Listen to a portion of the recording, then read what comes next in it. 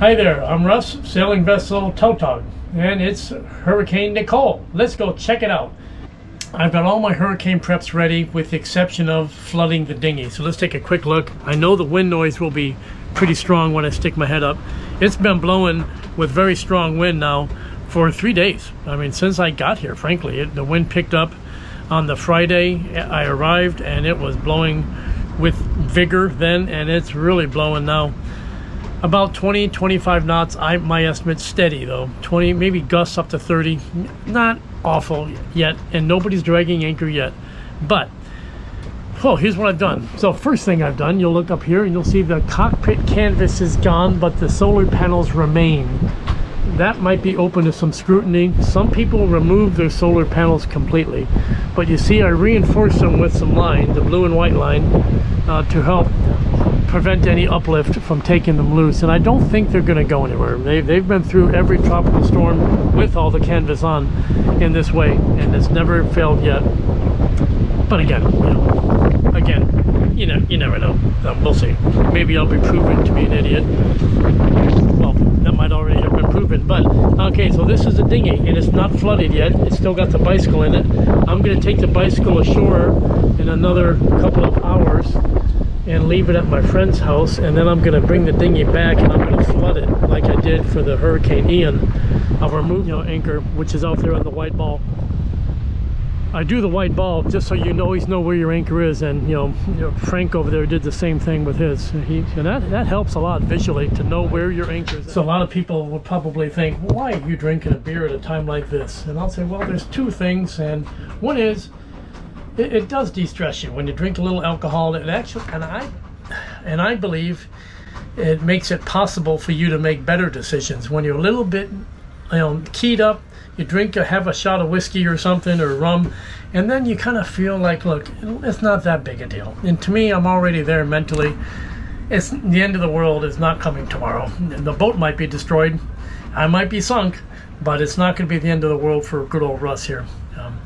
And I tell my girlfriend, that if I were to lose the boat somehow and we got drug aground and we're laying over on our side and they flooded the inside of the boat and all this work I did is for nothing, then you don't get to undo it. So if that turns out to be the result in 2 days, then I'll just pick up the pieces and keep on going. And I'm not gonna cry about it. And life goes on, because I know that a few days after the boat was destroyed, I'd be on an airplane to the Philippines, and and I'd be with her, and we'll buy a boat there and we'll keep on sailing. That would be what the result is. So with that perspective, then it helps you kind of step a little bit above it and say, let's do our best. Let's get the second anchor ready. Let's protect the dinghy. Let's do all the things that we should do. But you never know what's going to happen. If the storm really strengthens, and it could be ugly, and probably all of us are going to get some kind of advice. So good morning. It's Wednesday, November 9, and this is Hurricane Nicole day. The Hurricane Nicole is going to make landfall this late afternoon / evening. I don't know exactly, somewhere. I'm sure when it's dark and when it's raining and you can't see. That's usually the way it seems to work, instead of having in the daytime when you can see. But whatever. That always seems to be the way it is, and I was pretty much up all last night, kind of sleeping with one eye open, as prepared as we can be. I've eaten breakfast, I've run the engine, I've cleaned the engine bilge, and the engine's ready to start at a moment's notice. So all you can do now is watch the boat as she tends with the wind and be alert for any signs that you're dragging anchor. And how do you do that? Well, so many times I've showed you this kind of picture, and my anchor, the theoretical position is up here. And that's based only on an assumption based on the arc. The arc is drawn, and so I've been swinging back and forth for 24 hours. Really, it's been 4 days now. I only started this track 24 hours ago. Winds are coming out of the northeast. They'll stay that way pretty much, and probably, depending where the storm makes landfall, they could veer anywhere from west to straight north, and that or remain northeast. So I'm not inclined to make a lot of changes right now, because my anchor has been set for 4 days. It's been blowing hard out of the northeast now for 4 days. Everything from when I got here, it was blowing about 15 knots, And that afternoon on Friday it got to 20 knots, and it's been 20 plus now for 4 days. It's Wednesday, still freaking blowing. So you see jerry cans are here for water and for fuel. They would normally be up on deck, they're down. My life raft is down. The dinghy is down, of course. And I didn't want it hanging on the back of the boat. I put it in the water and I flooded it like I usually do. Top side, let's take a look.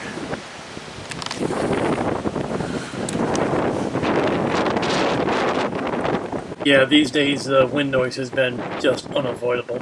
So up on the sail, you see I've got my normal sail ties, and I put the purple rope around the sail to secure the sail twice.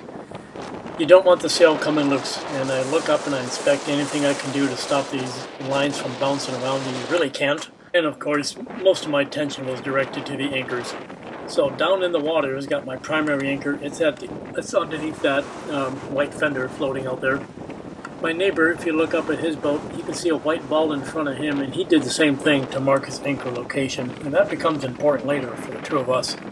And here's the fleet. You know, there's a trimaran over there, that's Mark, and behind me is a fleet of other boats. About 8 boats in total. Yeah, so that's the look topside. You saw the boat in front of me, directly upwind. Now, I got here first, and he pulled in after I did, but when he chose that location we had a different forecast, so you know, there's nothing unsailor-like that he did, you know, to pick that location, but it is, I would say it's within the realm of possible outcomes. So what are the things that could happen tonight? Everybody stays fixed, nobody dies, nobody's boat drags anchor, everybody's fine, and we all meet tomorrow to have drinks. That'd be the best outcome. It's possible that one or more of the boats drag anchor. It could be me. It could be. I don't know. That guy in front of me has 2 anchors out. But if he should still drag anchor, then he would likely drag right into me. And if he did, it might very well dislodge me from my anchor's position, and I would start dragging, and then together we'll drag aft and whack into those boats behind us. That could happen. It's possible that just I alone drag, and I drag all by myself, and if that's so, we just don't know. So if I start dragging, my plan is to get the engine on and just point into the wind and try to hold position, if possible, and just take the weight off the anchor, and then when I got a lull, I would either try to raise the anchor up and go reset it further forward in the bay. Yeah, we've had our first boat drift free already, so we're going to get more fenders out.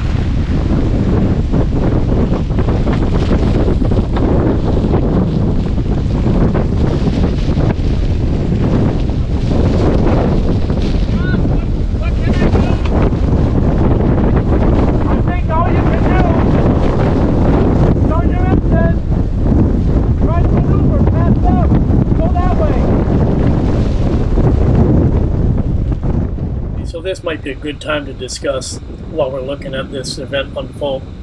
You know, what is the best situation I have? So if I went with a single anchor, I never did drop my backup anchor before the event, and I never had to drop it. But this guy ended up having 3 anchors out before the storm, and that makes his task now much more difficult because he's got to drive towards his anchor, but he's got 3 of them in different directions. And in the meantime, you see he's kind of swinging with the wind, and he's coming really, really close to this old boat. And that's how he hit me a few minutes before this, was swinging sideways and he whacked into my side. And so this goes on for probably 20-30 minutes.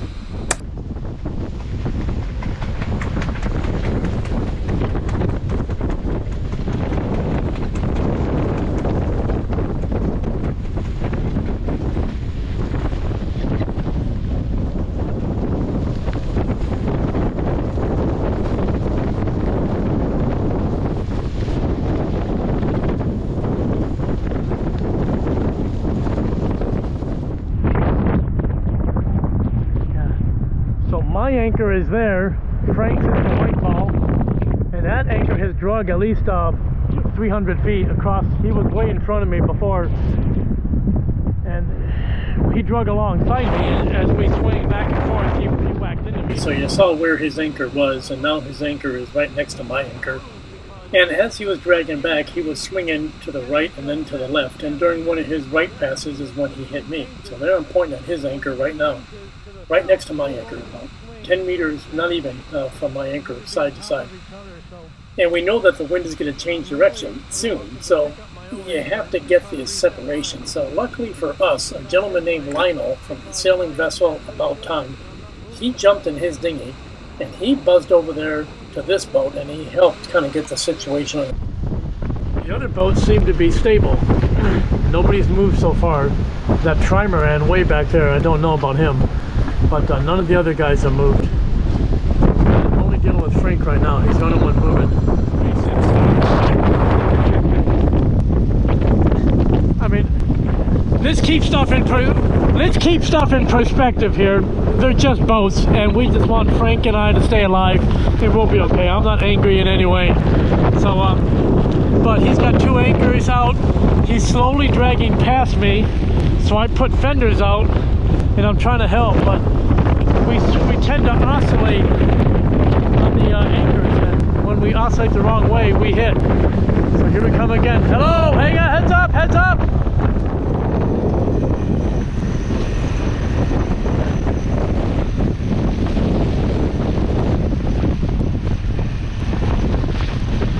Not a good situation.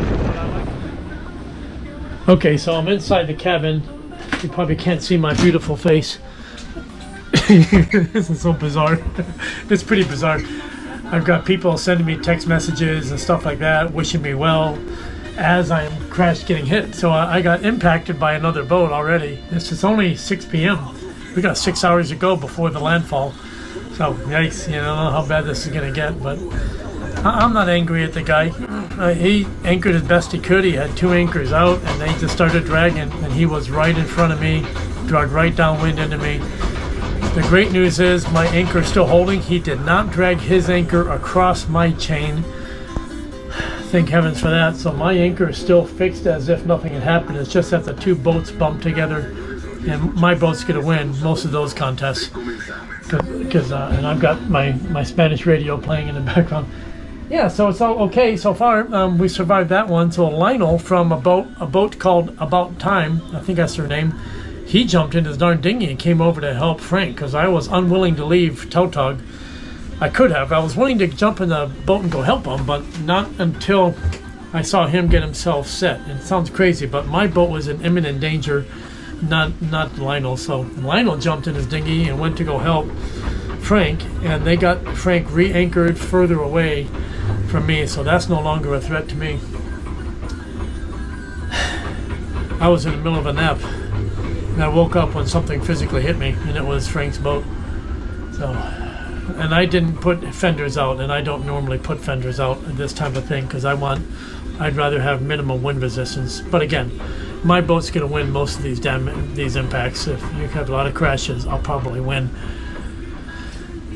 So let's hope that's the only incident tonight, and let's hope we can go through the next 6 hours unscathed, baby. Let's hope for that.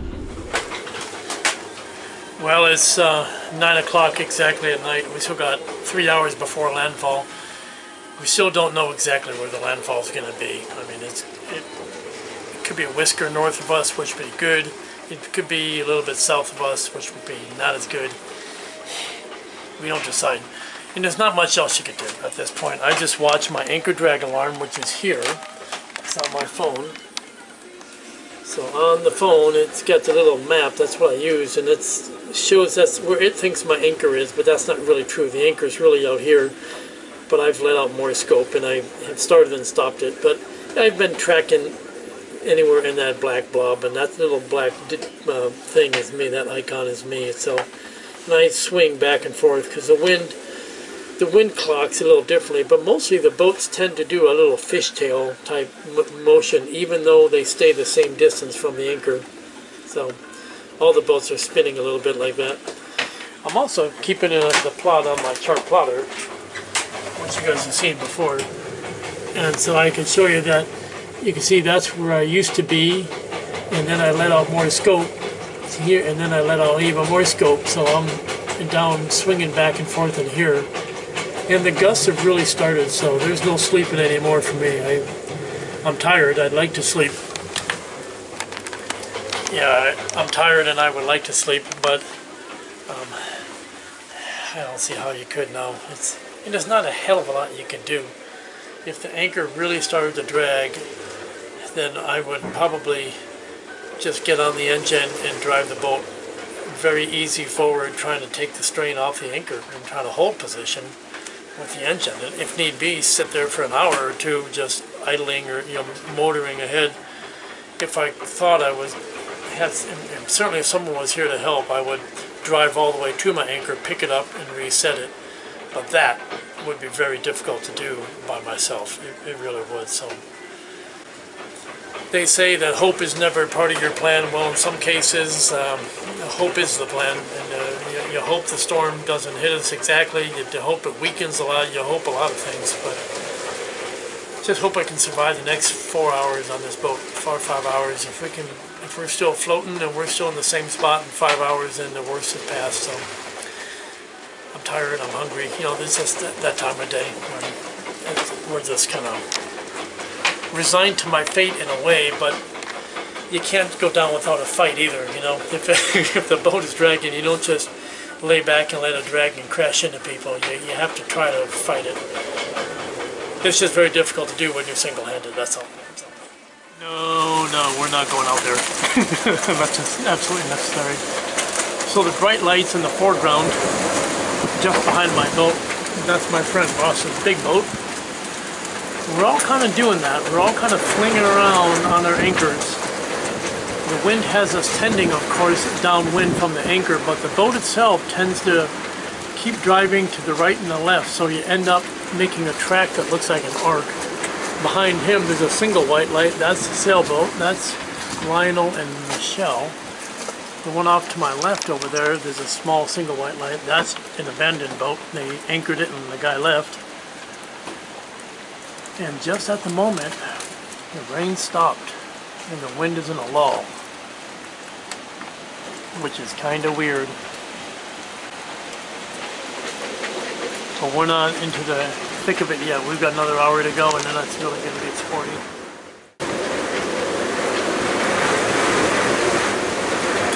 Just wanted you to hear that howling noise.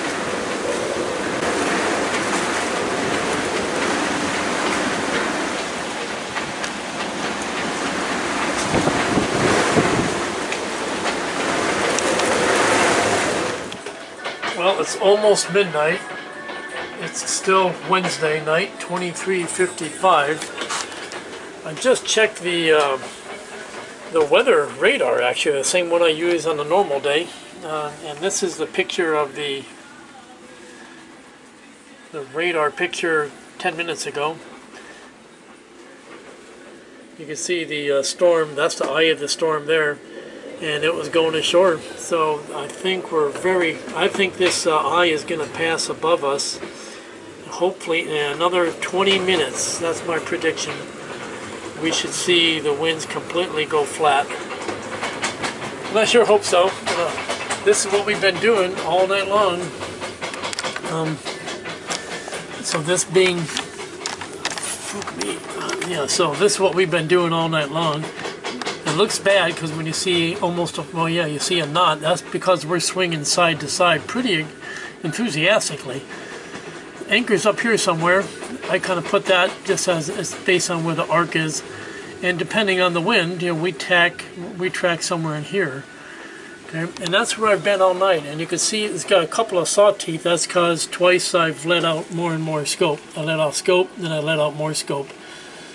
And this is my anchor drag alarm. It's kind of showing me doing the same kind of thing. Oh my God. Okay, looks like we weren't filming. So it's 2:30 in the morning.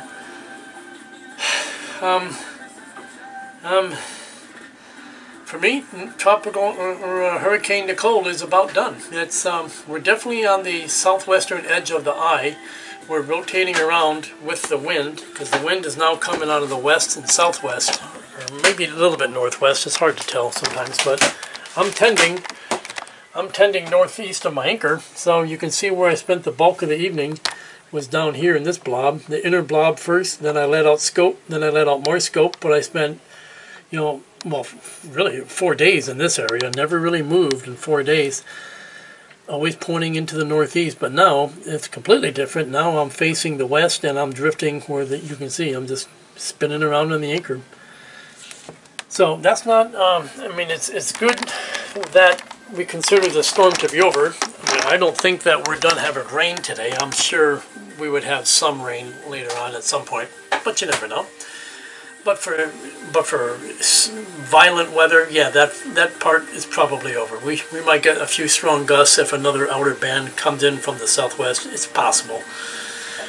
That's why it behooves us to watch the anchor as we tend around to a new heading, and kind of just observe it, make sure nothing looks like it's tangled, that kind of stuff, and so that you'll be able to handle new winds if they should come. So for me, I'm going to go jump in the dinghy, actually, put the plug in, pump the water out, put the outboard back on, have the dinghy ready for service, because some of the other guys in the anchorage here might need it. I have a dinghy that floats and that has an engine, and not everybody here has that at the moment, so and a lot of people are going to need to go ashore. They've been kind of stuck here for a couple of days, so.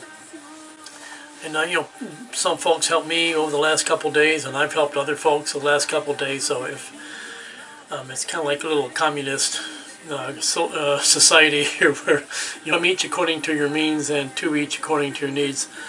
So it's all good here, and I'm gonna sign off for now, and probably later I'll have a blurb about anchors, what I think about anchors having been through this event. So cheers. Alright, good morning. It's Thursday time, approximately 7 a.m.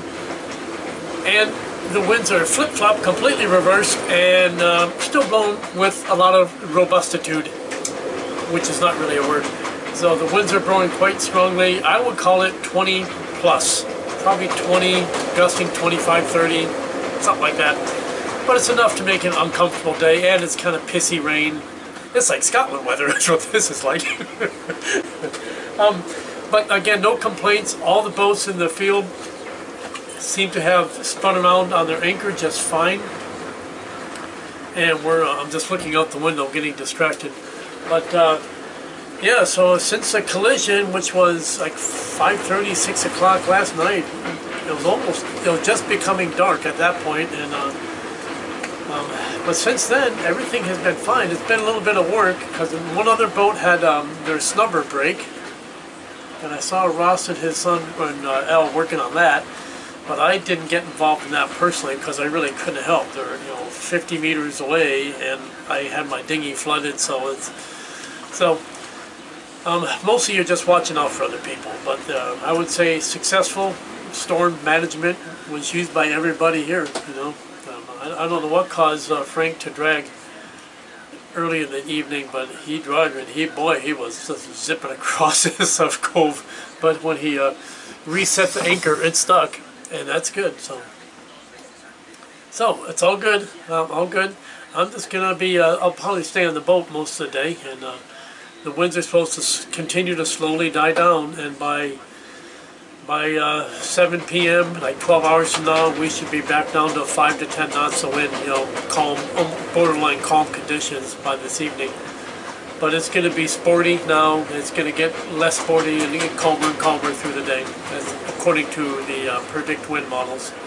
I say predict wind models. The GFS and the ECMWF models. That's the ones I look at most. So I'm looking ashore. I'm pretty close to shore. Probably too close, but it's flooding. I can see already that the water's above the seawall.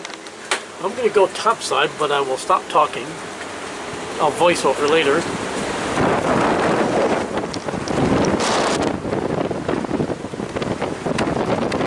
Okay, my photography sucks as usual, but you can see the water going clear across people's docks, clear across the seawalls. But I did not see water enter anybody's houses. Yeah, so thanks for watching, guys. So as you can see, we survived, no problem. I did have a collision that Tautog was involved in, but Tautog is going to win most collisions. I mean, let's face it, her hull is that thick, and we're going to win most of those. So I'm not worried, and I wasn't worried at the time that it was going to hazard my vessel. The worry is always that you end up dragging anchor somehow. And so we could talk about what's the best anchor setup for a storm. I went with one anchor and a lot of scope. The guy who dragged had 3 anchors out.